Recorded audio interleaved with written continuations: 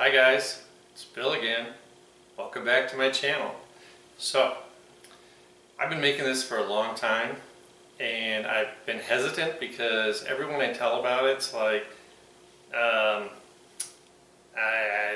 not going to try that. So I finally involved some family members, my sister and her husband, Larry and Kathy, to actually try it. I made it.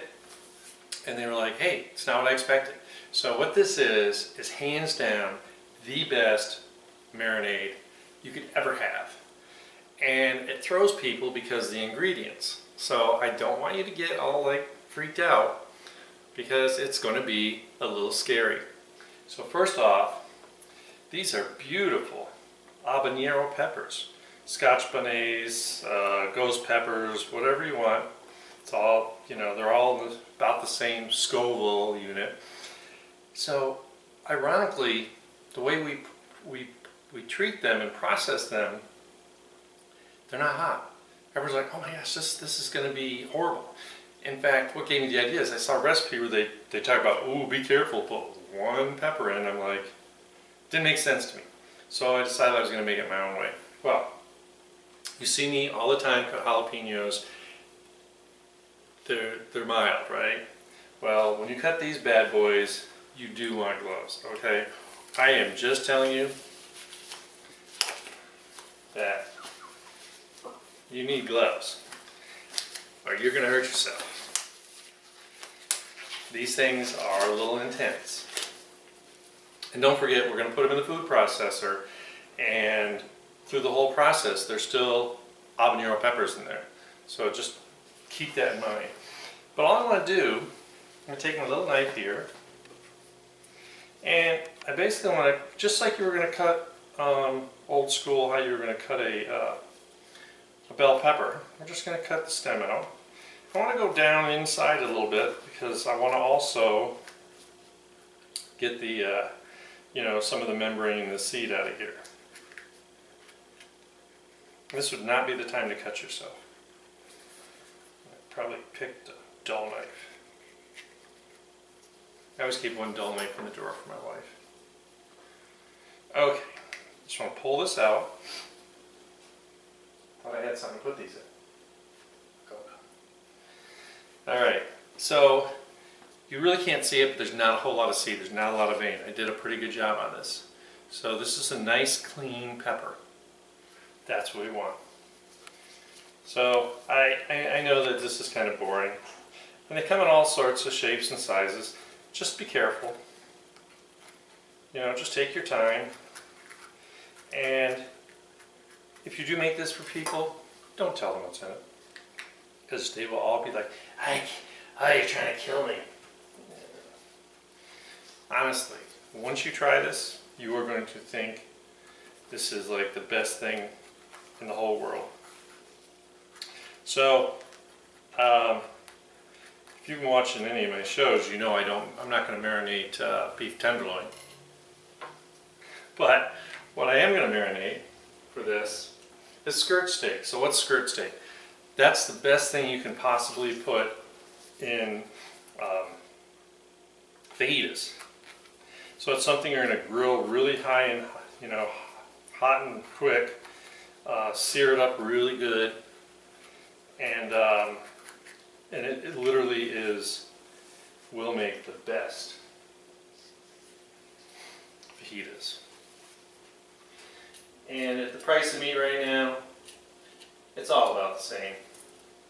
You know, and it's not like you eat 10 pounds of it, right? So the other thing that I like to use skirt steak for is I like to put it on beans and rice. And I know I've done that before, and I've made beans and rice, and I've talked about putting skirt steak on beans and rice. But I thought this time I would actually show you this marinade. Any loose seeds, shake them out.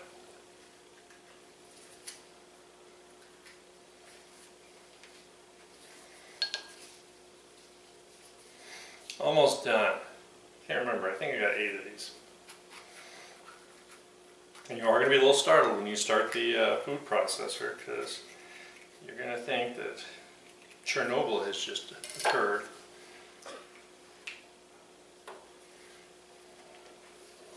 But once we get all the ingredients in, we're fine. We'll be just ducky. Like I said, I'm just being careful. Taking my time.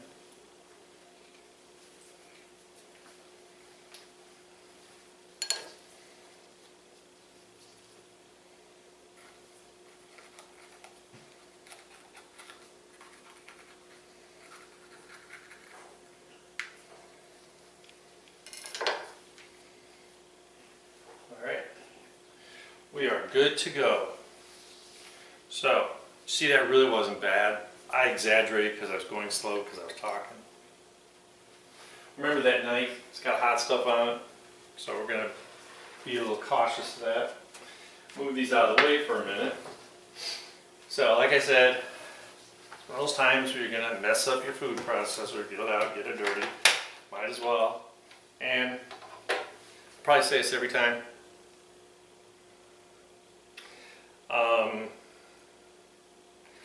I'm going to hazard, if I got this in 1982, it's a few years old, okay? So it's more than paid for itself in the times I use it. Like I said, I'm not a big fan of unitasker kind of stuff. So let's get started. I got me a red onion, I just quartered it. I got some cilantro. If you don't like cilantro, this would probably be the time that you'd be like, I don't want this recipe. And there's something about cilantro that a lot of people don't like, so I can appreciate that. Put the onion on top to push the cilantro down.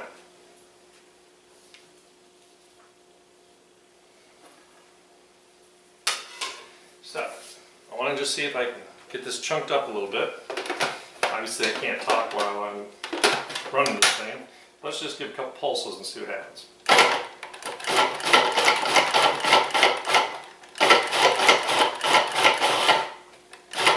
Beautiful. Worked just the way I wanted it to. Love it when a plan comes together. I like the smell of cilantro, so I cannot lie. I think this is great. So what I have here is half a cup of soy sauce. This is low sodium. I always use low sodium. I need a little bit of ginger, so I'm just going to give a squirt of ginger in here. Ooh. Here's the real trick. This is some orange blossom honey, local stuff. I want like a quarter cup of this stuff. And since we're not eating this, just guess. That's my best guess.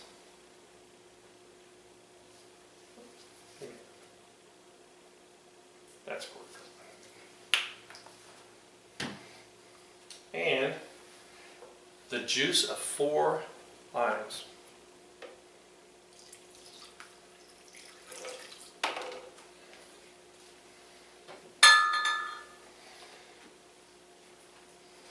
I can put my habaneros in now. Sometimes I'll pulse it a couple times just to get it going. Hold on to your hats. Safety glasses and gloves on.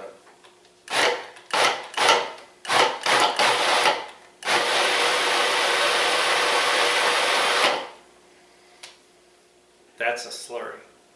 That looks so good. So remember, I have 8 habanero peppers, like the gloves, wood red onion, 1 red onion that I quartered, big handful of cilantro, juice of 4 lemon, I got my soy sauce, I got my ground ginger, and I got my honey in here. Alright, well, one of the worst things I hate trying to clean out of a food processor is olive oil. So we're going to add that at the end because we need some olive oil in with the meat.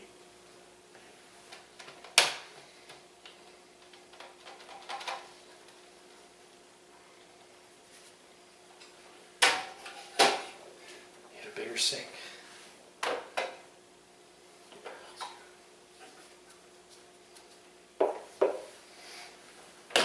Always unplug.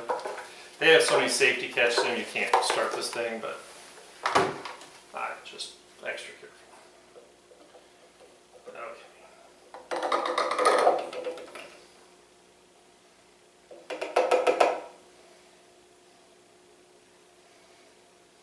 These blades are sharp. They had to send me a replacement after all these years because they had a recall on them. And I laughed. I was like, man, that's kind of cool because I'm sure my blade's been used so much, probably could use a replacement. Best deal ever. Alright, so to finish this up, let's get it in my measuring cup. Like I said, we're not eating this. Doesn't matter how much or little it gets mixed up. Just want it incorporated well. And this really makes a lot. So I probably could get away with using less, but it's just like it's the ratio of stuff that I know and love. And it's marinade, you don't drink it, so it's okay. Alright. So now what we have to do, and when I grill meat I usually put black pepper on it, well, because this is marinated, which this is like the only thing I marinate in the meat department. I'm going to put some black pepper in there.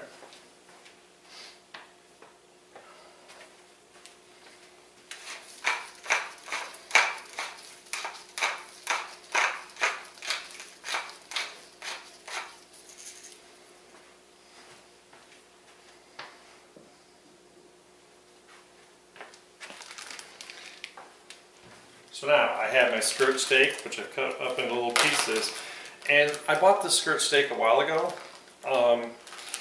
because it was on sale. I put olive oil in it when I freeze it, so we actually have olive oil in here. And as you can see, I just do little sections. So what I need to do is get this in here.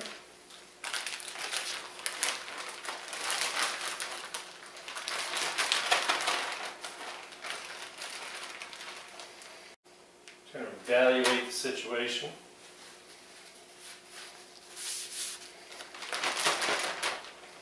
I'm going to put just a little more olive oil in here.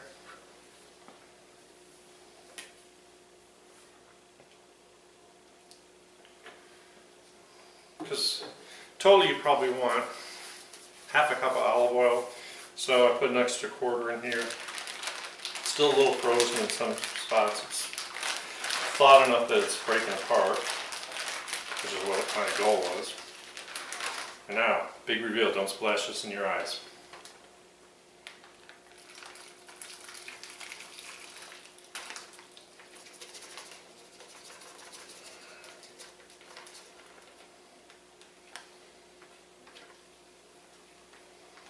Ooh.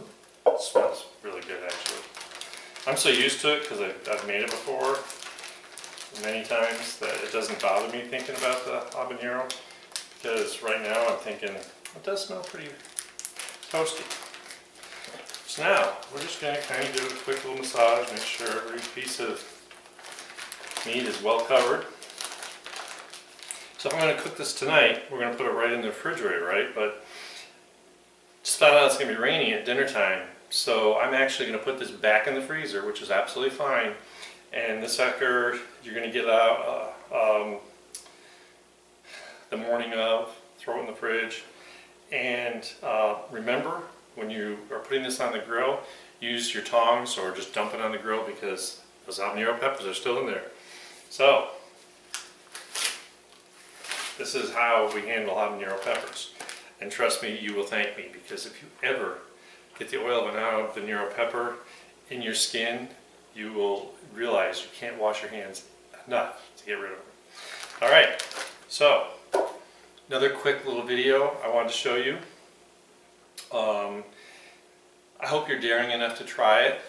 Trust me, it is not too hot, but I really, really appreciate if you subscribe, comment, and click the notification bell, because you know, this is something that, this is kind of a call out, like, I want to see who dares actually make this and try it. I think nobody will.